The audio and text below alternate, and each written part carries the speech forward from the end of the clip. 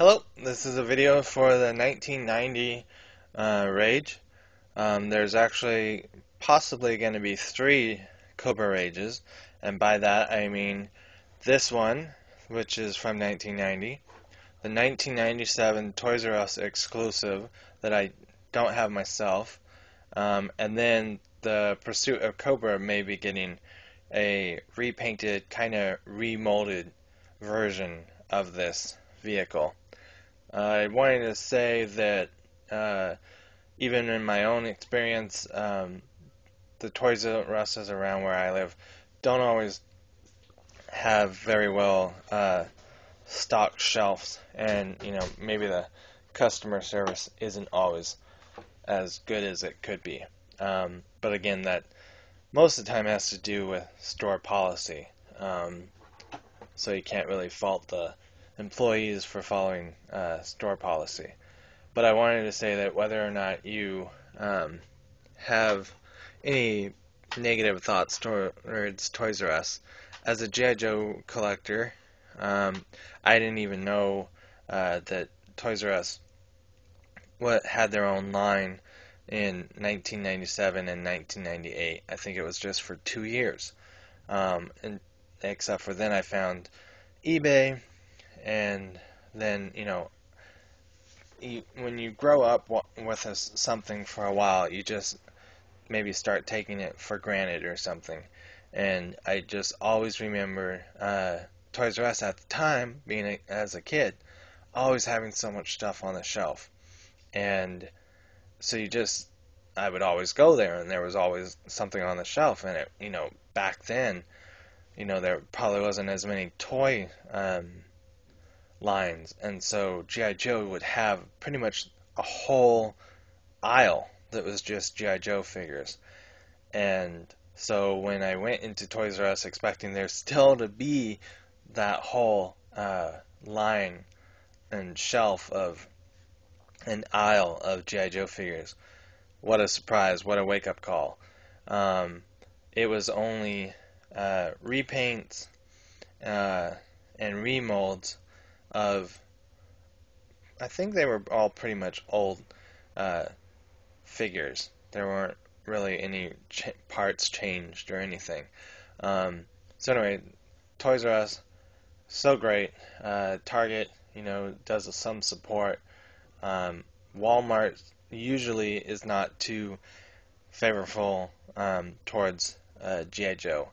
I know they just started some exclusives recently, so that's good that they're finally wising up and realizing, hey, there's money to be made.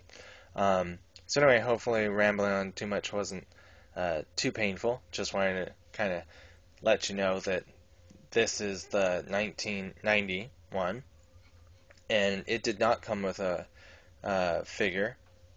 And I actually already did a video for this, but my phone, which hopefully will work with me for this video, it overheated or something and it erased the whole video. So that's why you'll probably see quite a bit in this video, and then I'm going to post the second half to the other video. So if anything overlaps, that's what has happened. But I didn't want to lose anything that I said in the other video.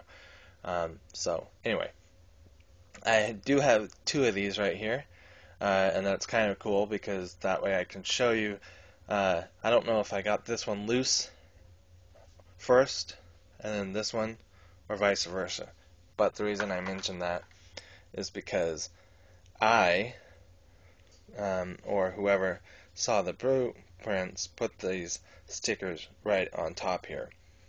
And I actually think they're supposed to go right there, because they're supposed to recreate the headlights, I'm assuming. Then we'll show you the good thing about having 2 of them is I'm missing parts.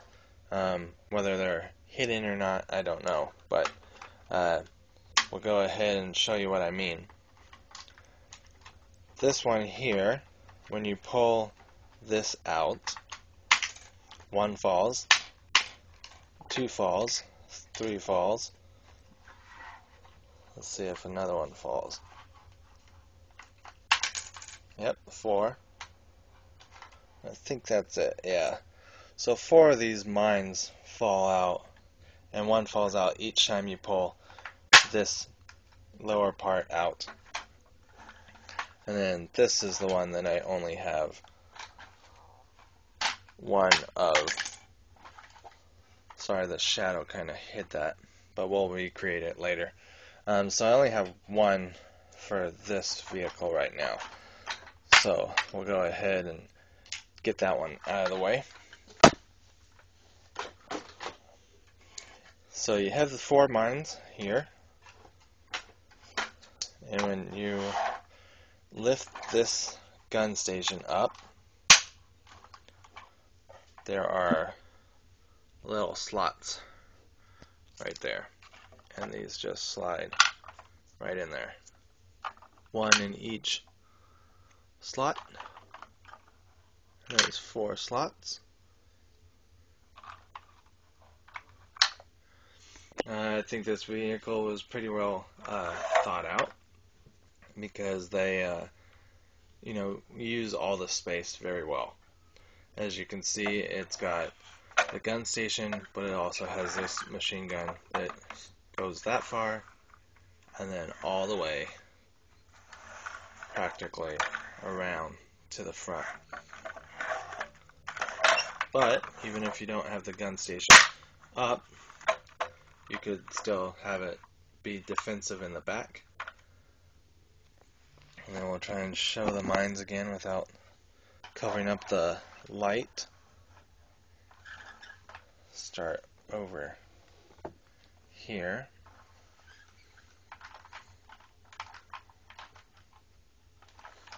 Come on, can we get this on camera?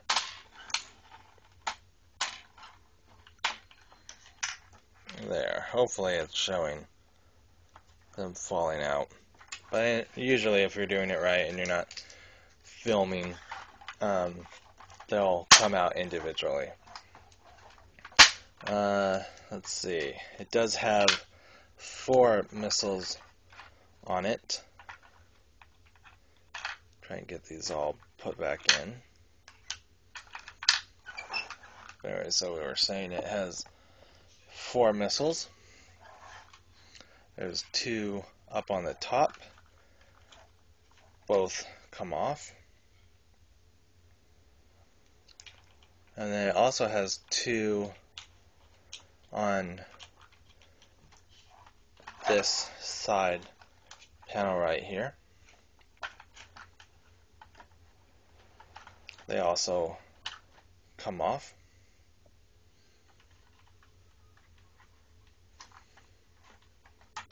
And they do go back on. Live filming. Don't we love it? Then it has kind of a gun right here. I'm assuming that's what this is. Kind of like a Gatling gun.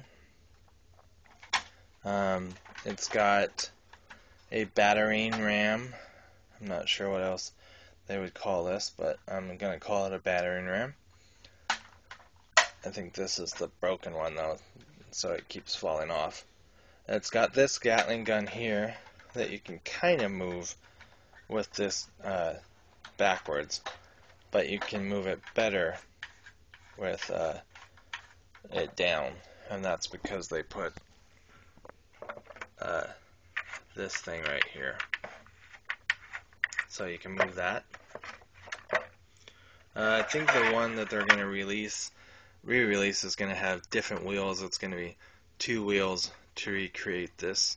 So anyway, I will see you in part 2, or the part 2 of the 2 that I did. Alright, see you over there. Bye.